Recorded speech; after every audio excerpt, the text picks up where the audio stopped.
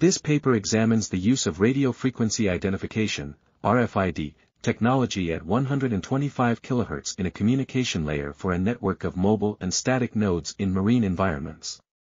It analyzes the penetration depth of data transmission at various frequencies, as well as the probabilities of data reception between antennas of static nodes and a terrestrial antenna, taking into account the line of sight, LOS, between them.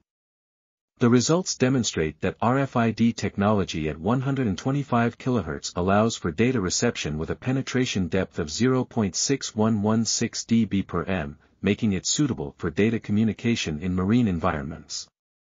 Additionally, the study examined the probabilities of data reception between static node antennas at different heights and a terrestrial antenna at a specific height. Wave samples were collected from Playa Sisal, Yucatan, Mexico, and used to analyze the data.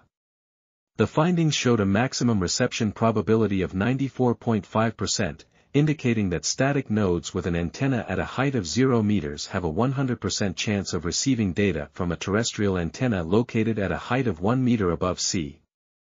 This article was authored by Abigail Elizabeth Pallares-Calvo, Blanca Esther Carvajal-Gámez, Octavio Gutiérrez-Frías, and others.